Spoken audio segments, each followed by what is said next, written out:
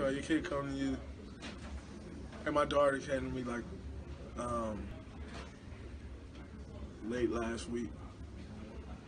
She's like, she woke up twice in the middle of the night, like, hey, my stomach hurt.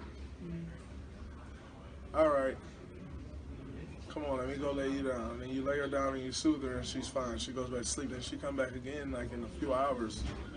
Daddy, my stomach hurt. And at that point, like, I just rubbed her stomach and she went to sleep. But it's one of those things of, like, you become this doctor, like you're, like anything that your child runs into, like, you become whatever that is that tackles that problem. And so for me as a father, like, I think about Kobe. Like, in that situation, especially like the man that Kobe was, like Kobe would try to move a mountain, and there's no one in the world that can tell him he can't lift that mountain up and move it out the way. And you think about him in this situation, like, which is extremely graphic to think about. He's right there with his daughter, like, and he's probably telling her that everything is okay. In his mind, he knows it's not, you know. But as a father, you can't even show, like, your child that you don't think it's okay.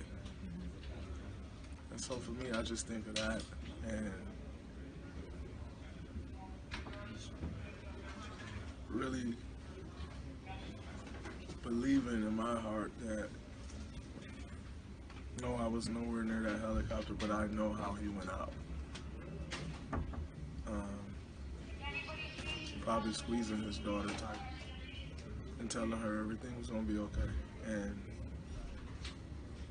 that crushes me because I understand it from just being a father. And then you think about his 3 girls and his wife. There's no one there to tell them that it's okay. And that's where it kind of crushes me.